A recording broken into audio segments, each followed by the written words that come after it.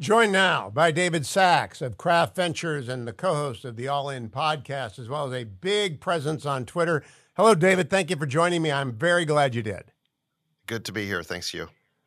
Now, I've spent a lot of time with some of your friends like Peter Thiel, and I just got off an hour-long interview with Tristan Harris of the Center for Humane Technology. Are you familiar with Tristan? I don't think so. I'm not that I know of. Okay, well, I am only learning about the All In podcast, and I listened to the Vivek interview with great interest because I interviewed him yesterday. And then I listened to the Bill Gurley interview with even more interest. But I have a problem. I don't know your voice yet. The only time I'd ever heard your voice was on the Twitter thing with Ron DeSantis. It was so choppy, I couldn't get a good. I've been doing this for 33 years, but I still couldn't get it in. When you were doing biographies, which was really the most interesting part of both podcasts, somebody said they liked Shoe Dog, Man in the Arena, and Hamilton. Was that you? I don't know. Let's see. No, I don't think so. Wait, a voice said that those were those were books that they liked. Biographies. You guys were talking about biographies. Yes, I think that was a friend of mine, Brad Gerstner, who was also on the pod. So yeah, no, unfortunately that was not me. Okay, so tell me what biographies you read, because I actually think it's one of the most interesting questions you can ask somebody. Yeah, I mean, there's been a bunch. I don't read as many as I used to. I guess probably the best biography I read. Well, I really like Gore Vidal's Lincoln, which is historical fiction. I like his Burr, even though it's counterfactual, but I like Burr. Yeah. I like the First Man in Rome series, actually. We are soulmates. Yeah. You know, why is that not on audiobook? You can only read them twice. I could listen to them endlessly and get the pronunciations done, but that's a 7-book series, which is fabulous. It's all Plutarch and Tacitus made real. So that's a very good, interesting. Yeah. I love that series. Read it. It goes from Marius to Caesar to Augustus, that whole sort of last century, the Roman Republic. It ends with Augustus. Yeah. And after that, if one goes off, you can read further, but historical fiction does a very good job. I'm curious, have you read any of Churchill, like the 3-volume Manchester book? Yes, Churchill? I was going to mention that. The Alone book, the one from, was it like 1933 to 1940, basically, talking about the wilderness years. Yeah, I'm a big fan of that, and I was going to mention that book too. The reason I bring that up is because I'm very familiar with your stance on Ukraine. And I think if Winston Churchill could channel in right now, he would say, you're forgetting the Sudetenland, you're forgetting the Anschluss, you're forgetting Munich, David, you're forgetting everything I tried to warn Neville about, and before him, Stanley Baldwin. How would you respond to that ghost? Well, I mean, this is always the neocon argument, is that it's always. I'm not a neocon, I'm a Reagan conservative. Okay, well, let's just say that this is always the argument that you hear, is that it's always 1938, that our enemy is always Hitler, and engaging in any diplomacy whatsoever would be akin to appeasement, and you're Neville Chamberlain. And so this is what I've been hearing throughout this war. And what I would just say is that every historical circumstance is different. I think, I'm very familiar with what happened in World War II and what led up to it. And I just think that the situation we have today really bears no resemblance to that. I don't think the idea that that Putin is Hitler is a serious argument. I don't think that this is primarily a war of conquest. I think the causes of this war have been known for decades, which mainly has to do with Russian security concerns, which the West continuously ignored. We ignored the advice of George Kennan in the 1990s in bringing NATO right up to Russia's door. He predicted that would be a tragic mistake that would end in hostilities. We ignored the advice of our own ambassador to Moscow in 2008, Bill Burns, who's now the CIA director, who told us that expanding NATO to Ukraine was a red line for the Russians, not just Putin, but the entire Russian elite. It was absolutely a red line for Gorbachev and Yeltsin, as well as various liberal reformers inside of Russia. We ignored the advice of Kissinger and Professor Mearsheimer in 2014, who warned us we were headed for this war. unless we agree to make Ukraine a neutral country. And instead, we ignored all of this advice for many years, and we persisted in this crusade to bring Ukraine into NATO and basically turn it into a giant military base on Russia's most vulnerable border. And not surprisingly, Russia reacted quite negatively to this, as was predicted many times over the years by all the experts I mentioned, including many others. And yet we persist in this policy, and the results now have been disastrous. We're in this war. It's going very badly. I think the war is an absolute disaster for Ukraine.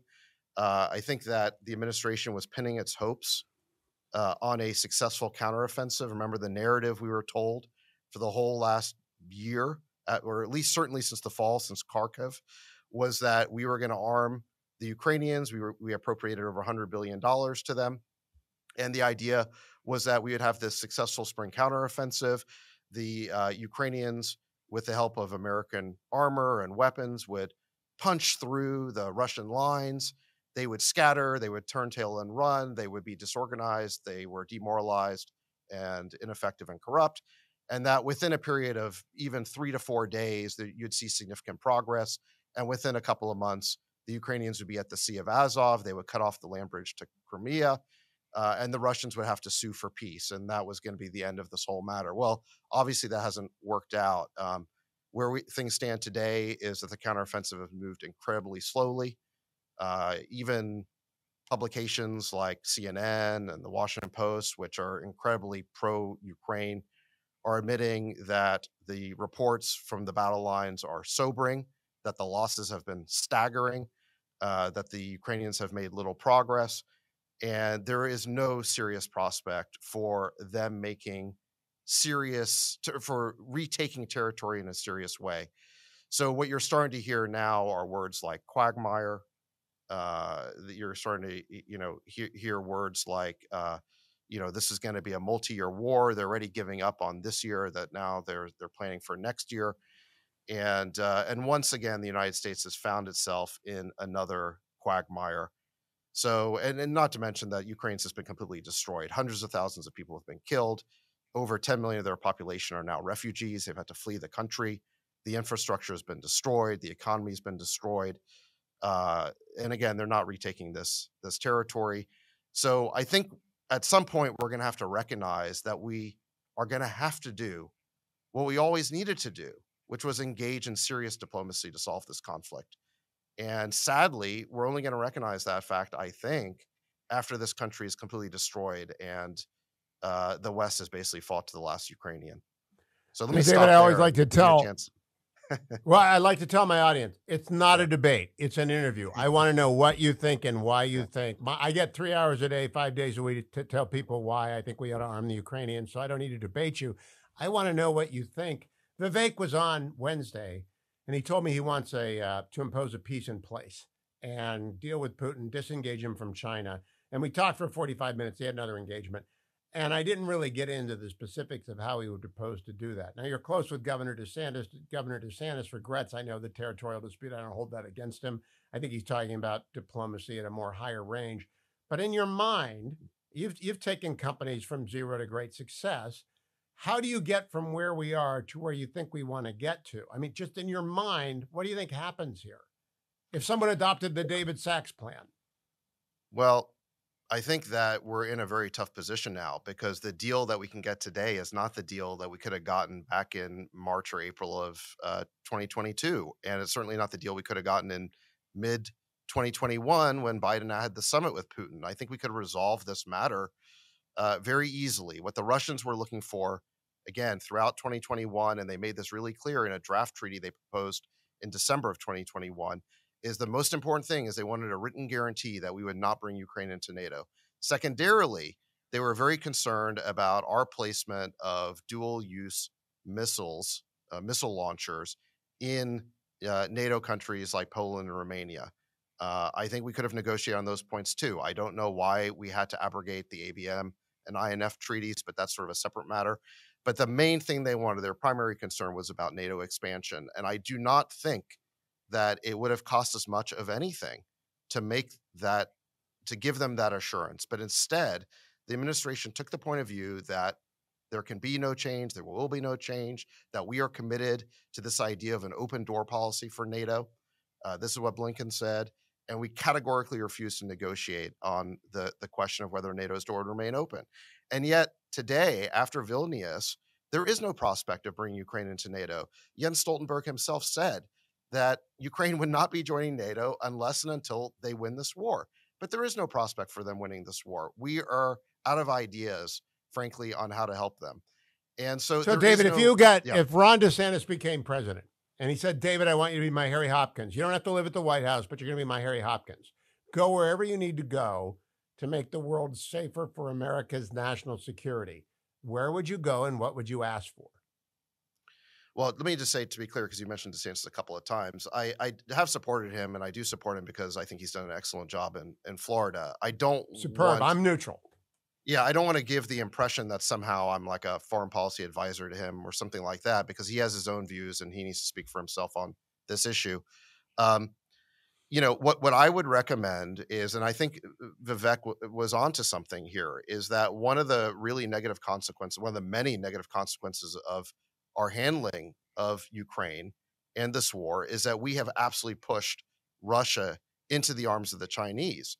And China really is, being the only real pure competitor to the U.S. in the world, it really should be the primary focus of U.S. security. And, the strategy we should have pursued, and I think Vivek made this point, is it should have been more akin to what Nixon did with China, which is we always tried to divide the Soviet Union and China, not have them link arms. And notably, we tried to do that even though they were both communist countries.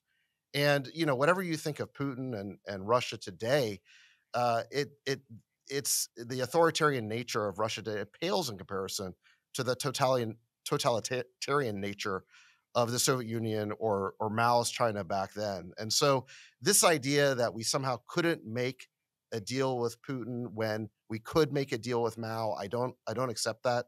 I think there was a deal to be made. And I think Vivek is right that we need to stop pushing Russia into China's arms. Where I think maybe where he's simplifying is this idea that this is something we can fix overnight. I think the best we can hope for. I think the best Vivek we can hope for. Well, Vivek is a very fast learner. He's a very fast learner, but he's still got a lot to learn. And he's drawn a red line around Taiwan, but he's going to erase it as soon as we are semiconductor independent.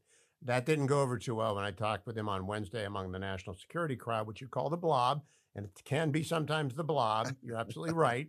But vis-a-vis Xi, who makes Mao look like a piker, Xi is our 1938. Putin is our 1914. And if there's a book called The Sleepwalkers by Kenneth Clark, which I'll recommend to you, David. But I'm going to go back. We are where we are. We can't go back in the Wayback Machine to 2 years ago. Tom Cotton said we could have deterred this completely by not leaving Kabul and giving it to the Taliban and inviting the Chinese in to take Bagram. I don't know who's right. We are where we are. So you're Harry Hopkins. That's not correct. Listen, okay. Let me address that point. I mean, the rhetoric that you hear from neocons, and what I mean by that is hardline militarists, and I would include Tom Cotton in that. And look, I like Senator Cotton in other ways. Okay, I don't want to be. Would you define hardline militarist for me?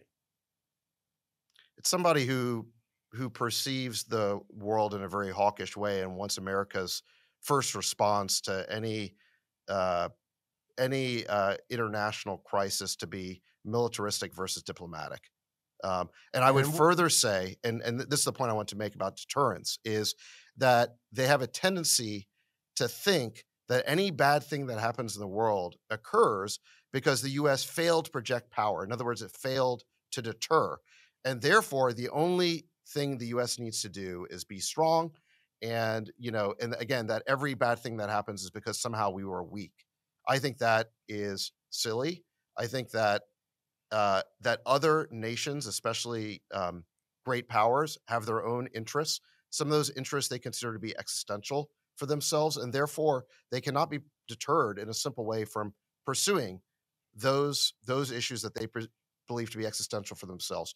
Furthermore, I would just say that this type of thinking has a horrible track record. I mean, look at where the United States is after 20 some odd years of pursuing this hardline, knee-jerk, militaristic, reactionary foreign policy. It got us into Iraq.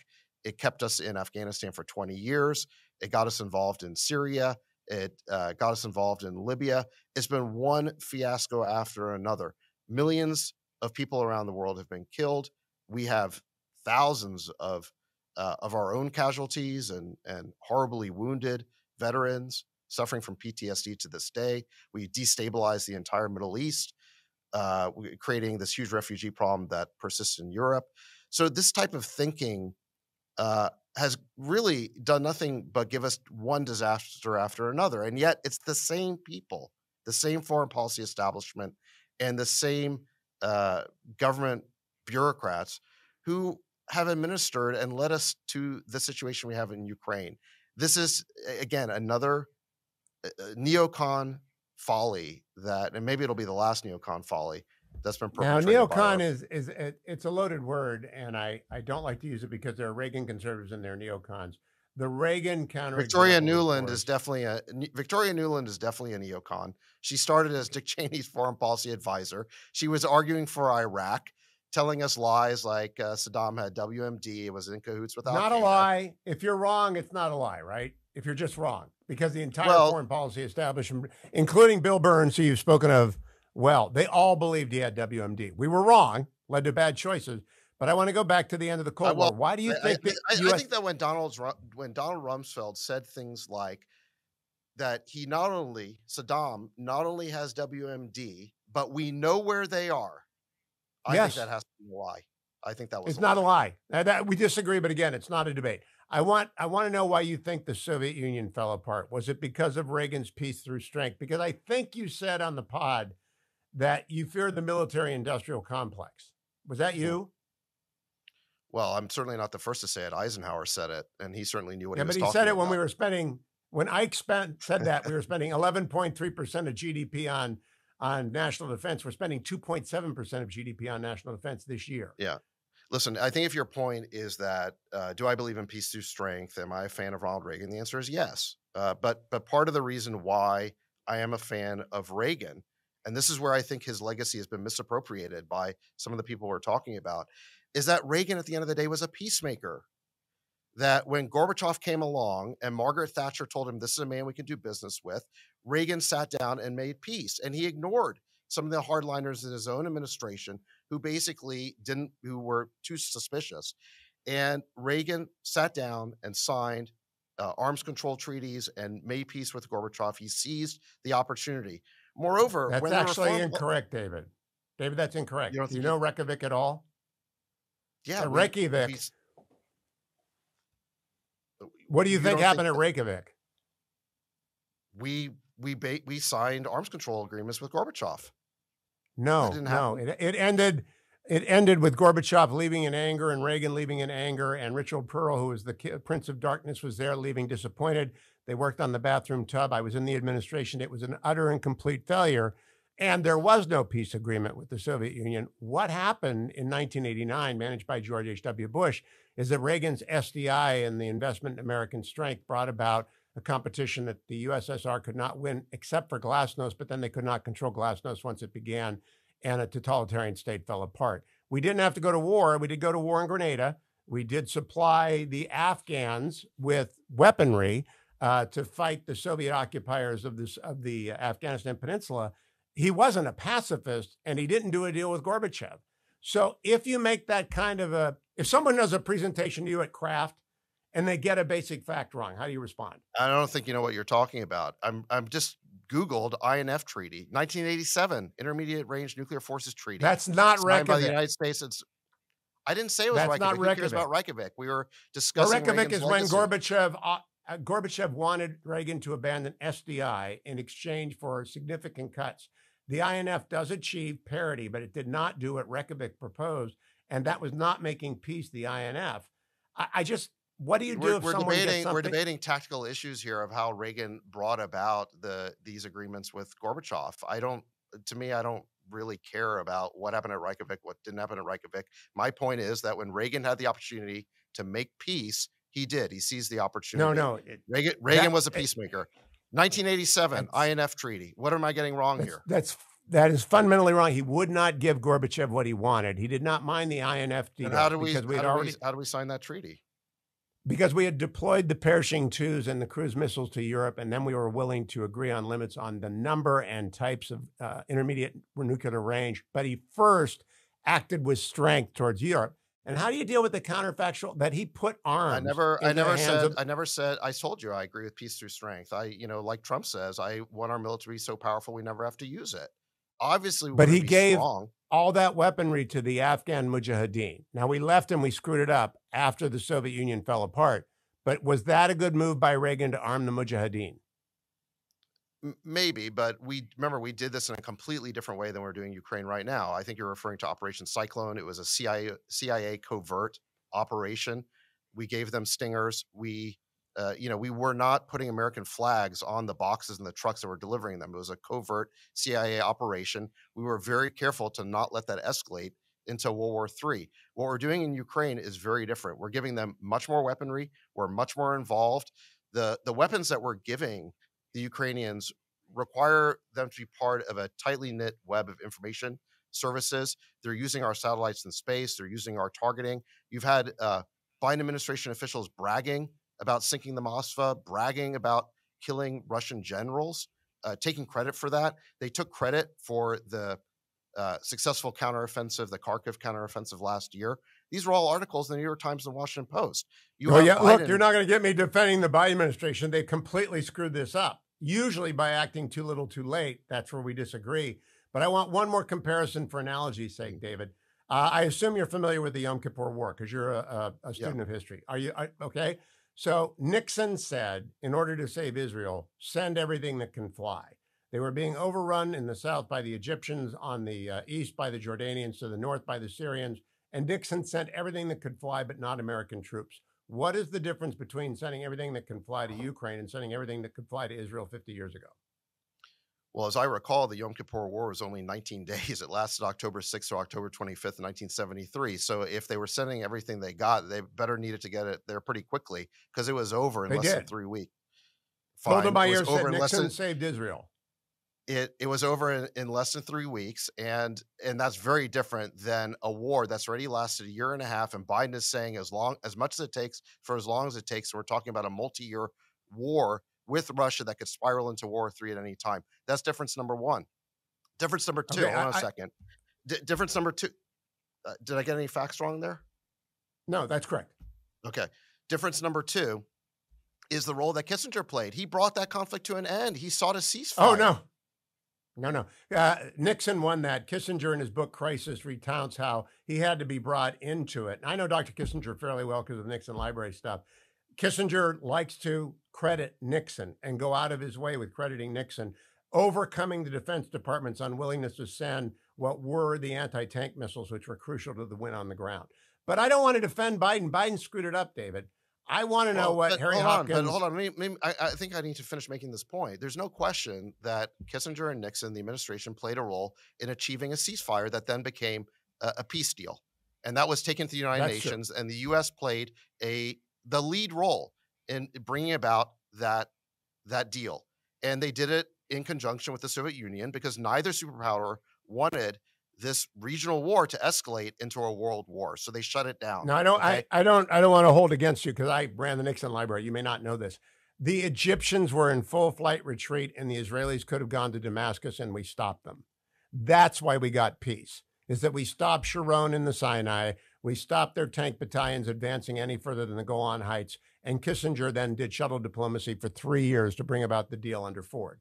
So it's not that easy. But you're not contradicting anything I'm saying. What I'm saying is we played the role of peacemaker. Now compare Anthony Blinken's role in the current crisis compared to Kissinger. Blinken just gave a speech. Blinken just gave a speech saying that diplomacy was appeasement. He was actually attacking the very idea of diplomacy, which is his job in this conflict. Moreover, the West sent Boris Johnson to sabotage the peace process that we had at Istanbul, or I should say the parties had in Istanbul, that was on the verge of producing a peace agreement. So the Biden administration here has done everything possible to perpetuate this war, and I'd say not only avoid but sabotage a ceasefire and a peace deal. It is completely different than the role that Kissinger and Nixon played. My suggestion is that you cannot get to the bargaining table about a lasting peace, whatever it would look like, unless and until Ukraine achieves strategic momentum. They might have been able to do it last year, and Biden blows everything. And you know what Robert Gates said. He's been wrong about every major foreign policy decision for the 50 years he's been in office, and Robert Gates is right. But you do need momentum on the side of the Ukrainians before you can do any kind of a deal. What I want to ask you, and what Vivek left unclear with me, is if Russia is winning, I mean, really winning, what do you think would happen in Ukraine? And what do you think would follow a Russian win in Ukraine? Okay, well, there's a couple of parts here. So first, I want to address the idea here that we have to be winning on the battlefield in order to make peace. I think that last year would have been the time to when I think the West and Ukraine had that successful counteroffensive in Kharkiv, and the Russians were a little bit on the back foot. That would have been the time to negotiate. And actually, General Milley suggested that. Remember, he came out. He was kind of went contrarian compared to the rest of the administration and suggested that the Ukrainians had achieved as much as they could on the battlefield and they should seriously consider negotiating. Well, we missed that opportunity. And the reason was that what the administration said is that, well, we're just going to win. We're winning the war. We're on the front foot, and we're going to basically arm the Ukrainians for this spring counteroffensive. And then we're going to push the Russians out of Ukraine altogether. So when you're winning, according to the administration, that's not a good time to make peace because you can keep winning. And then when you're losing, that's not a good time to make peace because you have no leverage. So the fact of the matter is that in the eyes of these people who are conducting our policy, there is never a good time to make peace. And that has brought us to, I think, this disastrous point, which is the Ukrainians are losing on the battlefield with no real prospect of reversing what appears to be, at best case, a slow grinding war of attrition and a stalemate. A 1914 situation. It's a 19, but I'm not willing to say they're losing. I don't think they're winning right now. And I think the minor advances they've made in the Donbass are not significant. And they've got to show a lot more to get momentum back. But to go back to the Yom Kippur analogy, it was a rout, David. The Egyptians and the Syrians and the Jordanians were in full flight retreat. And the Soviets were threatening to send in Soviet arms unless we stopped them. So that's when Kissinger stepped in after we had rearmed them. We're not there now. And I'm not going to defend the Biden administration, and Cotton doesn't either, and neither does Mike Gallagher. They're hopeless.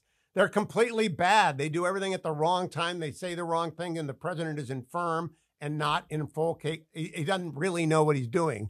I don't know if you want to comment on that or not, but I just don't think he's actually in charge. And I don't think Tony Blinken can run an apple cart, much less the Department of State. And I do not believe Lloyd Austin has a clue. Have you read this new book yet, by the way? Kabul by Jerry Dunleavy and James Hassan.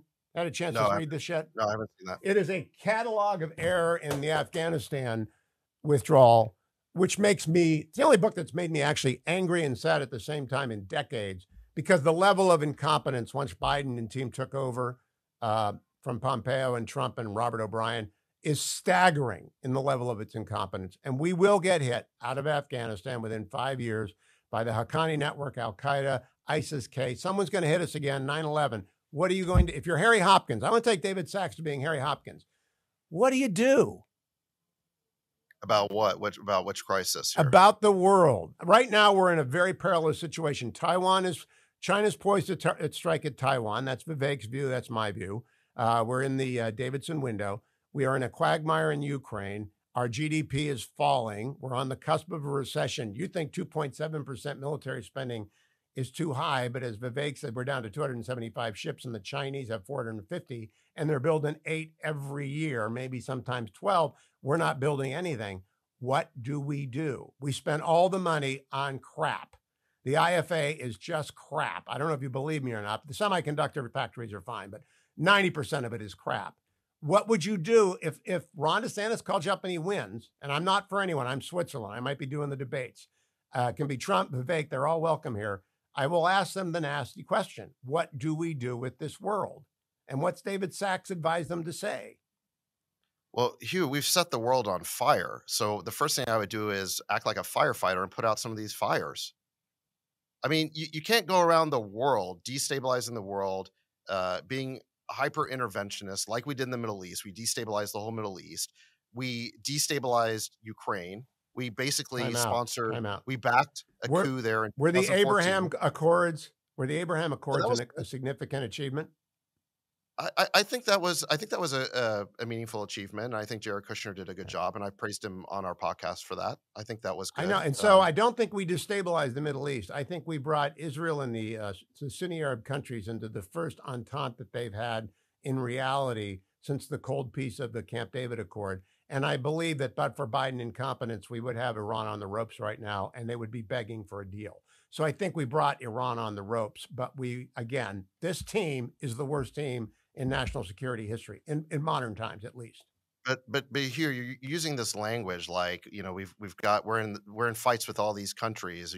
We got Iran on the ropes. We need to keep challenging Russia. We can't make peace with them unless we win decisively, which basically is a recipe for continuous escalation of World War III. Meanwhile, we really do have a pure competitor in China, but we don't have the resources to basically or we should be pivoting to Asia, and that's been delayed indefinitely because of all these But other David, problems. So Russia this and this attitude, Iran, this hardline Russia and militaristic attitude has got us It's in not hard the line. problem. I'm just a realist. I want my grandkids to grow up in a world where they're safe. I believe that China, Iran, and Russia are locked in an entente that resembles nothing so much as Austria and Germany and Italy, or Austria and Germany, not Italy, in 1914, and that we've got to do something We not drove to. them into each other's arms. Those three countries don't have that much in common. Okay, We, Russia, what? Ru- What? Russia, Russia, and China were not allies during the Cold War. There is historical frictions there. Graham Allison wrote a great piece in the Foreign Policy or Foreign Affairs talking about the potential border disputes that Russia and China historically have had and should have had, but we have driven them into each other's arms. They see And China us. wants their Siberia back. Yes, they've got actually Chinese maps now with Chinese names next to some of the Russian cities. But Russia is the junior partner. That's basically a mafia state. That's not a Leninist state. China is the big boy. Iran is dependent upon China for all of their foreign exchange currency because of the Trump administration's hard sanctions. I'm just you think that it's a risk game, and I think there's basically China, Russia, Iran, and everybody else better get their act together to contain, like George Kennan said, not to go to war with, but to contain. Do you agree George on that? Kennan told us we were making a tragic mistake in alienating Russia by bringing NATO right up to the border, which we didn't need to do. He said nobody after the Cold War was threatening each other. We could have worked out a security architecture for Europe that basically diffused any tension between Russia and the United States. And instead, we did the opposite. We ignored all of their red lines. We basically staged color revolutions in their backyard. We basically, expanded NATO over their many objections. We threatened to take Crimea away from them, which is the location of their major naval base at Sevastopol. It's basically their Pearl Harbor. We have no regard for any of their security concerns. And then when they react negatively to all of this, we invent this story that it's because they're somehow so belligerent and we can't engage in diplomacy with them. The In main mistake 1994, the Biden administration made was not taking one of the many off ramps to this war. We could have negotiated an off ramp. Now we are stuck in a quagmire over there, and we still have this problem of China, and we still have Iran. So what I would say is, maybe your worldview needs to allow for the possibility of diplomacy more. If you want to put out some of these fires, we have to start using diplomacy. well, I don't disagree with that. I'm a Nixonian guy. I'm a realist. But I do believe that Nixon assessed very carefully, and he set in motion a 5-year plan beginning in 1967 and culminating in 1972 to do the flip the script with China. I think Hillary Clinton had that in mind with the reset button. I think Donald Trump had that in mind when it was undermined by the Steele dossier and by the Democratic Party. And I don't think it's now possible, given who Putin is and the people he's surrounded by, but it might come back around again. But Iran is a revolutionary regime that will never do a deal with us. And they are in with China, which will never do a deal with us. So let's go to China, David. Can we agree at least that the American military expenditure on its Navy, which guarantees freedom of the seas and the rise of American capital and the rise of European capitalism, that we have to guarantee free passage of the South China Sea? Do we give them the South China Sea, or is that part of your diplomacy? I think these are very tough questions because I do think that we have allies in the region. We do have interests in the region. Those interests are much more important than any interest we have in Ukraine, and I do think we have some real questions there. I am basically a realist, and I think that I think it does make sense to put together a balancing alliance in Asia to Yes. basically contain China to some degree. I mean, that is basically just AUKUS plus India balanced and power logic. Vietnam. Okay, Yeah, so that's I agree with that, UK. but at the same time, I think we have to be extremely careful not to accidentally provoke a war with China because that's the last thing we need right now. And I'm not totally convinced we would win that war. Um, so I think we have to be very, I don't, I'm neither. I don't either. I think they've got 450 ships and we've got maybe 120 that are deployable. What would you do about Taiwan? Vivek wants to say to them, don't mess with Taiwan until we're semiconductor independent. You can have it. That is controversial, very controversial, but he said it on Wednesday on my show and it made the rounds. What does David Sachs think we ought to say and do about Taiwan right now? well, I think we just want the status quo to continue. The status quo has been Yes. very good for the US, has been very good for Taiwan. And so we have the status quo of strategic ambiguity combined with the one China policy. It's a little bit contradictory, but we have managed to kind of, muddle through the contradictions. And I think that what we should do is to seek to continue that policy. I would not change it to strategic clarity. I know Vivek wants to do that just temporarily, but I think that that would be extremely provocative in the eyes of the Chinese. I do not think we want to escalate the situation. I do not think we want to blunder into a war. I think that if we can maintain status quo and kick this can down the road another 10 years, like we've done the last 10 years, that's sort of a best case outcome for us. So I know that's If not. they have these giant roll-on roll-offs, David, where they have outfitted basically giant ferries with the ability to approach an amphibious landing in Taiwan. If that begins to happen, and an American president it was presented with the problem of shooting first, what would you advise them to do? Let them have Taiwan or shoot first? It's very hard for me to see an American president shooting on a Chinese ship. I mean, you're talking about starting potentially World War III. And I think that, as we've seen with Ukraine, the idea that you can fight a limited war as opposed to the inexorable logic of escalation taking over, I think that it would be incredibly dangerous. Now, I'm not saying that we don't maintain the optionality. That's kind of the point of strategic ambiguity. I'm not saying that we have to definitively decide not to defend them either, but it would be, I think, it's very hard for me to see Americans shooting on a Chinese ship and starting World War III. That's so I think we don't want to find ourselves in that situation is the short answer. Look, we strategic don't want to. ambiguity. I think we just want to keep our options open. I mean, yeah. If you go back to 1911 and 1914, whether you read Churchill or you read Kenneth Clark, strategic ambiguity was everywhere dominant. And when the German naval law passed in 1900, they began to build their fleet. Strategic ambiguity increased, but people began doing operations and they began planning for war, but no one was clear. Strategic clarity might have prevented the Kaiser from doing what the Kaiser did, and he didn't really understand what was coming, and they ended up with their Ukrainian hardline situation. I think strategic clarity makes a lot of sense, and that Vivek just went a little bit too far in putting a time limit on it. We've got to deter the Chinese, because what happens, this is where I really wanted to ask you, if they invade Taiwan, what do you think happens to the world economy? Well, it's not good, but it wouldn't be nearly as bad as if the U.S. and China got in a war,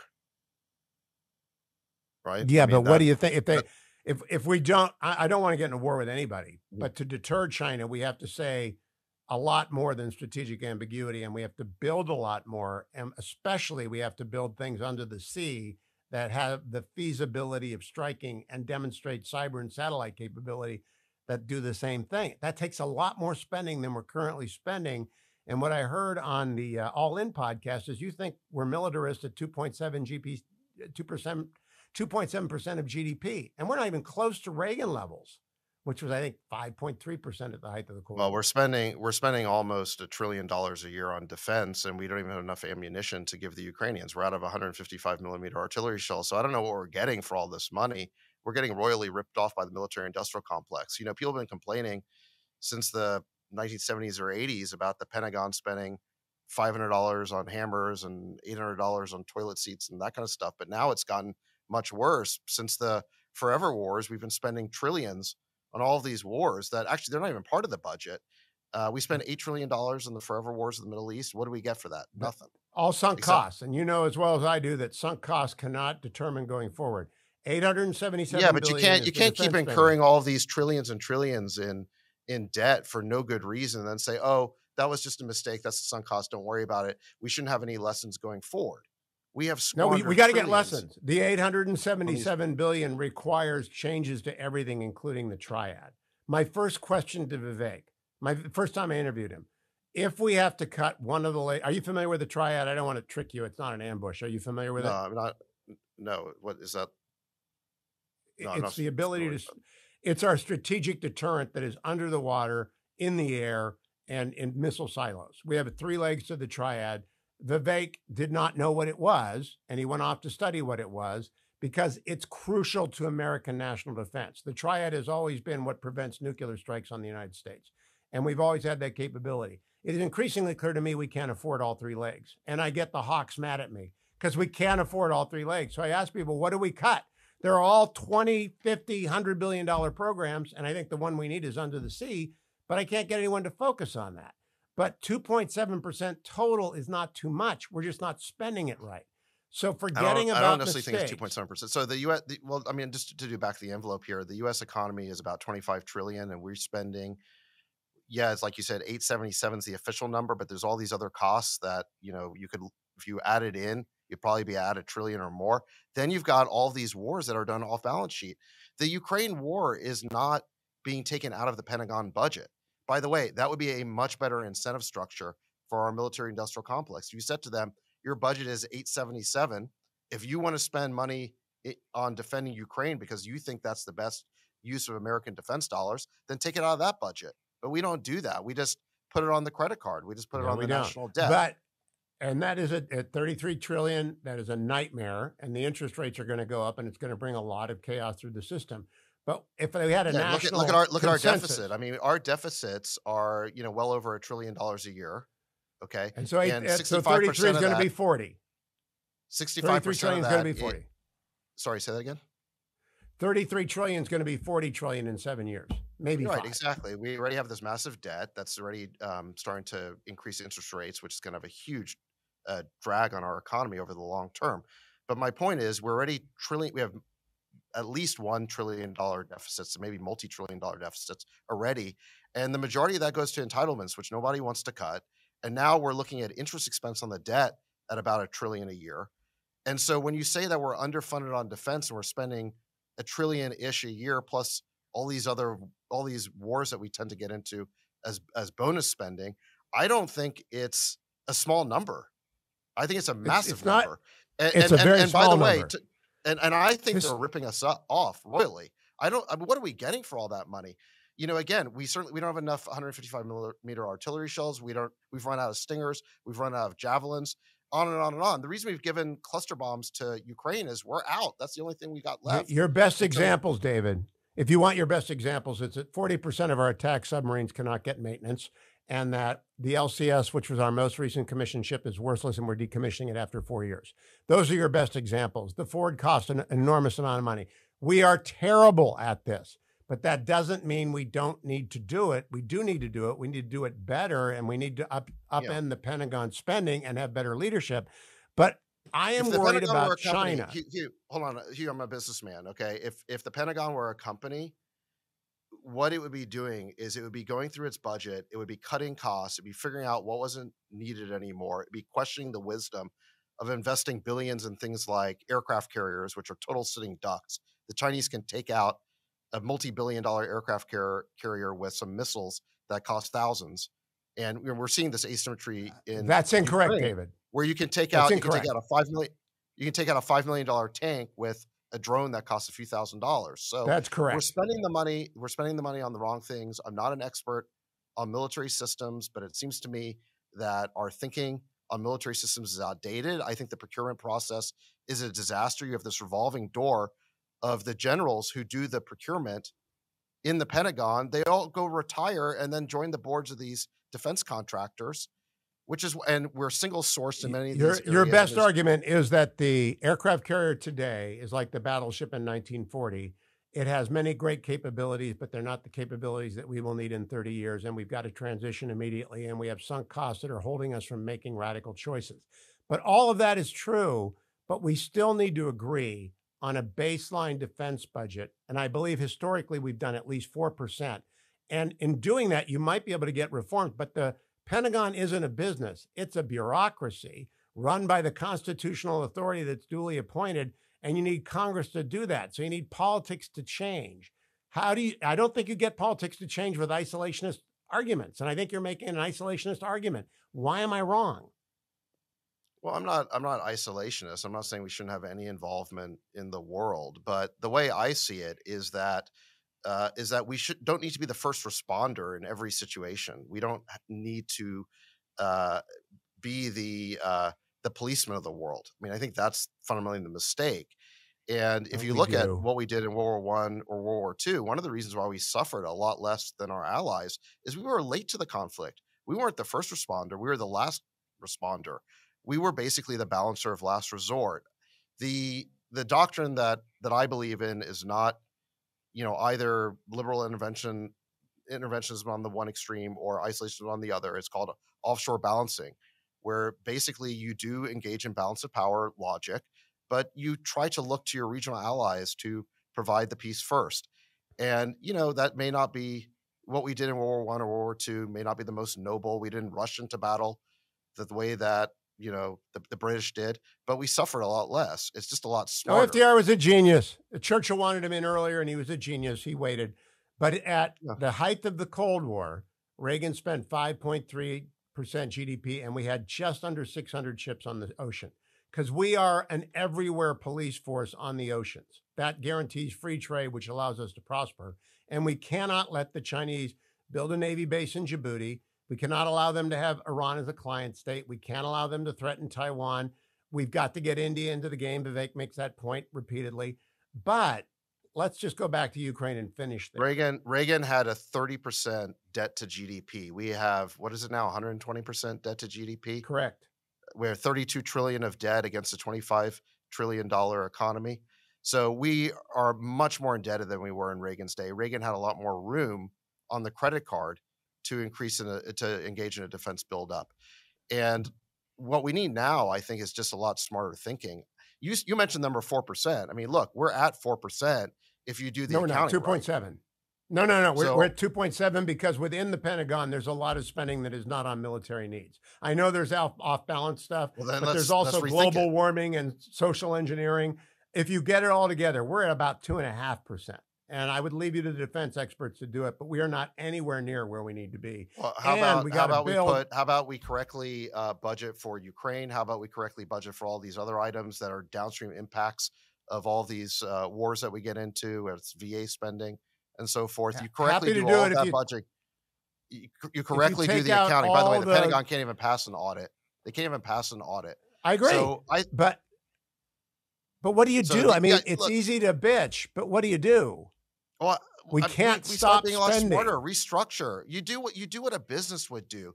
Look, a business that has been failing for 20 years, that has been recklessly spending for 20 years on the wrong things.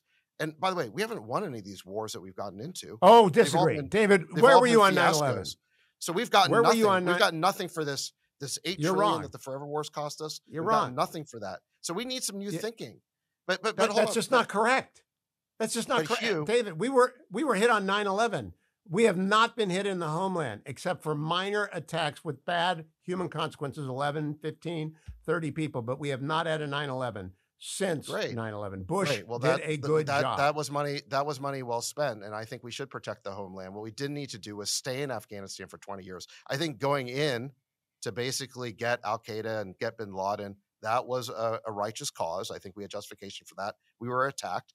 Iraq was based on a big fat lie or an untruth. You know, if you want, our entire reason for going in there was totally invalid. I don't know what we were doing with Syria, Libya, and so forth. Ukraine, we could have easily avoided this conflict, and yet we keep blundering into all these wars that then cost all of this money. And then people come along and say, "Well, our big mistake is not spending enough." Come on, we need to start being a lot smarter. We need to start being smarter about avoiding these conflicts. There's no reason to get into all of them. We again, instead of being the first responder, we need to let our allies do some of the work and carry some of the burden. And then we need to spend the money in the right ways. The last thing we need to do is really increase the budget. I'm not saying we have to cut it, but we need to spend that Oh, money in much smarter okay. ways. I'm worried that Ron will listen to you. If he's the Don't president worry. of I DeSantis, don't want think him he to, will. I'm not that important, so don't worry. I want to close by asking you about NATO, because you've taken a couple of shots at it. I'm very glad Poland's in NATO. Very, very glad. I'm very glad that Sweden and Finland are in NATO. Not too sure about Romania. Not too sure about Hungary. Certainly don't know about the Balkan nations. But frontline nation, what would you do? We've signed a treaty with them. That's a treaty, NATO treaty. If the Wagner Group mercenaries invade Poland, will our people shoot them, and ought they to? Yeah, look, what's done is done. Is water under the bridge. They're members of NATO. We're not going back. So yes, we are going to defend NATO countries. I think we have that obligation to do it, and I think we would. One thing I would tell you though is we need to keep those countries, especially Poland, on a pretty tight leash because they've been engaging in a lot of bellicosity towards Russia. There's been quite a bit of talk about them even going into Western Ukraine. And the last thing we need them to do is to start a direct war with Russia that would involve NATO. And I don't think thereby there's get any us danger of involved. that. And I would agree with you if I thought there was a danger of that. We do not want any single NATO troop to be involved in direct combat with the Russians. But last question, if Putin were to win in Ukraine, what do you think he would, and stop, not engage Poland, not cross the border Romania, stop there. But if he were to win, topple Zelensky, what do you think the country would look like in 3 years? Well, I think some version of this is actually going to happen because I think that we are going to fight the last Ukrainian. We're not going to engage in diplomacy. We're not going to make peace. And I agree with Professor Mearsheimer's analysis of what's likely to happen, which is the Russians are going to win this war. It's a war of attrition in which they have 4 or 5 times the manpower that the Ukrainians do.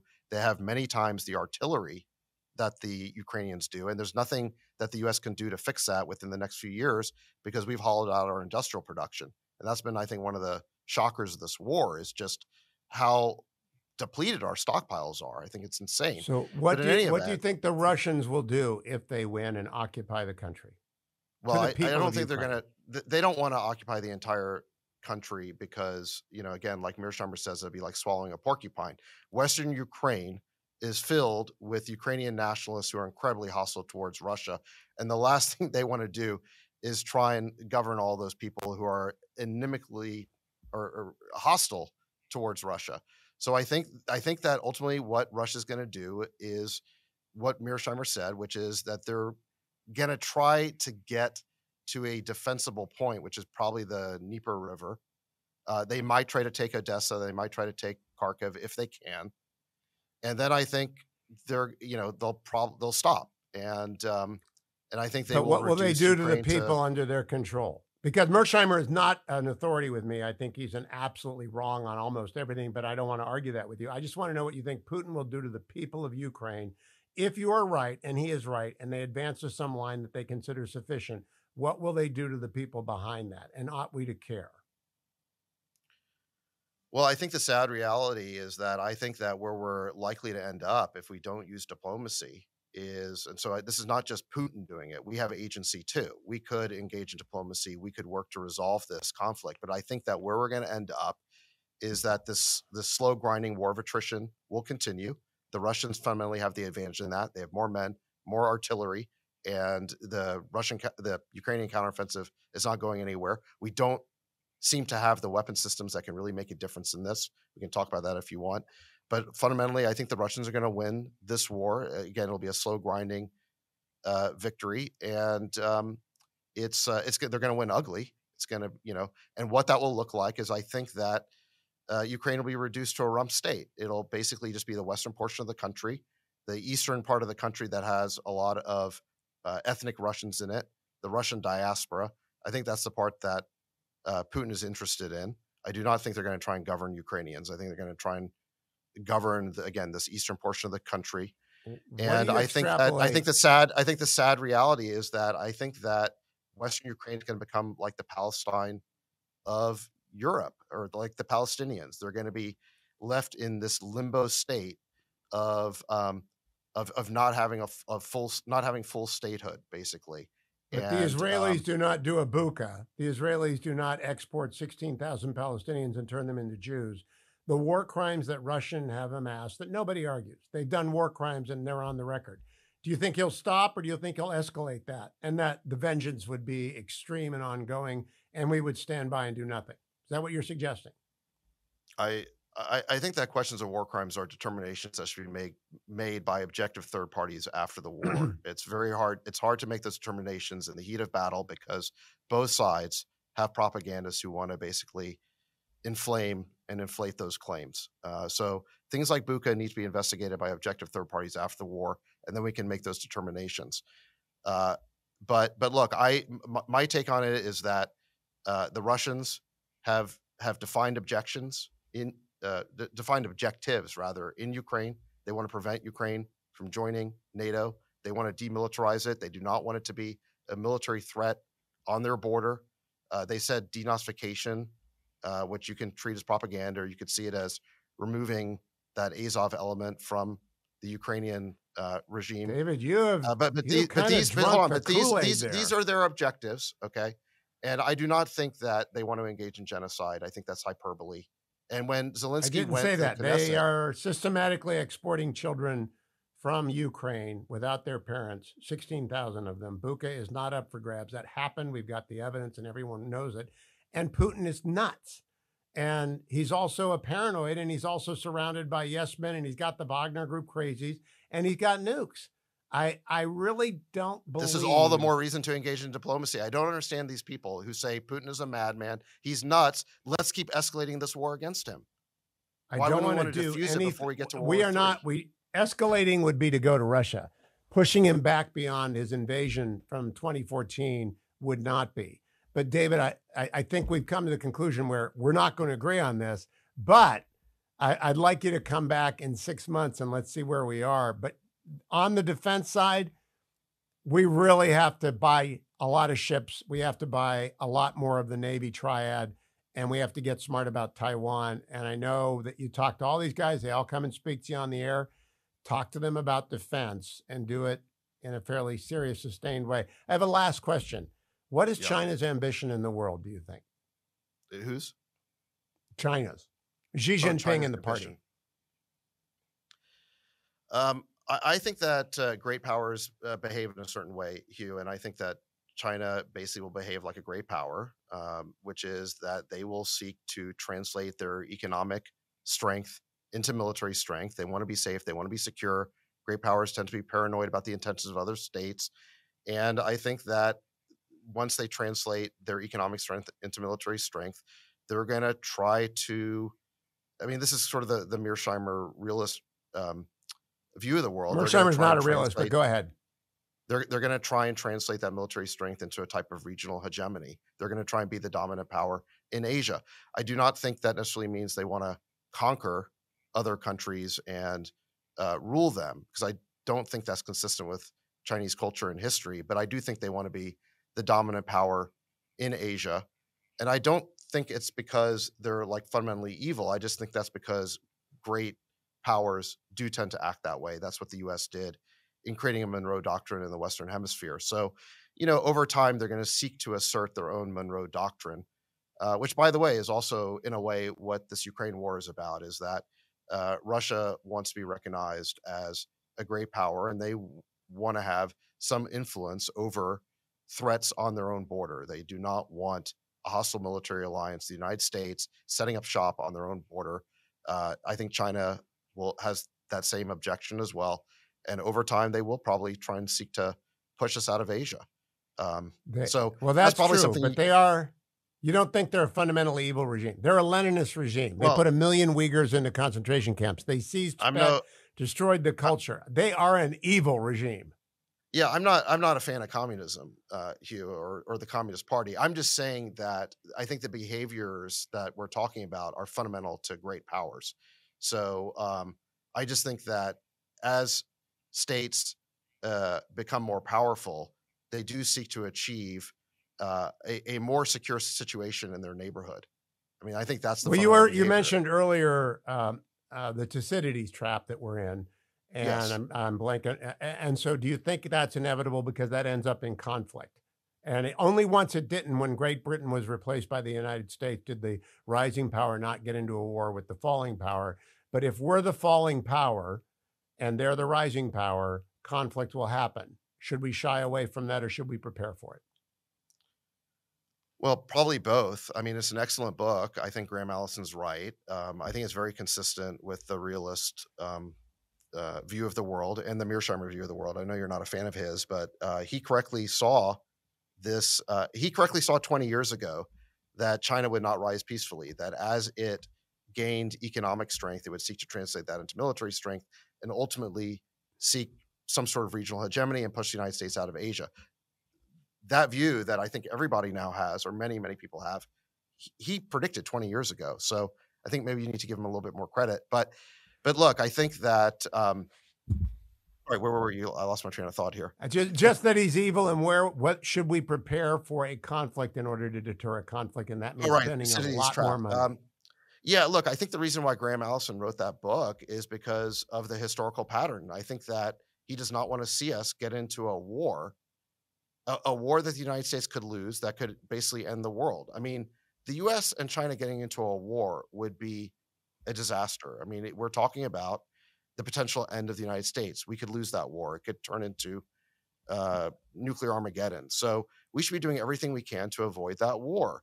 And I think that if you read his recommendations in that book, obviously the United States being strong and creating deterrence and creating a balancing alliance, a balancing coalition in the region is part of what we should do. But also, he clearly recommends giving more weight to Chinese interests over time as they get stronger. And so, if we're only bellicose, if we're only belligerent, if we are never willing to see the Chinese point of view, if we do not have strategic empathy, we will blunder into a war with them that could be the end of the United States. So, look, I believe in peace through strength, but I also believe that we have to be smart, we have to be strategic, and we have to have judgment. My big problem with the neocons is whenever somebody wants to exercise judgment, they accuse them of being weak. It's not weak to exercise judgment. It's smart. Oh, I So don't think it is. I don't think we ought to get in a conflict over whether or not they build a naval base in Namibia or whether they're there in Djibouti with us. I don't want a shooting war. But the number one thing, and I don't think it's right to call Cotton or Gallagher a neocon, because neocons are associated with eager for war. Reagan was not. Reagan invaded Grenada. That was it. But he deployed Pershing 2s to Europe.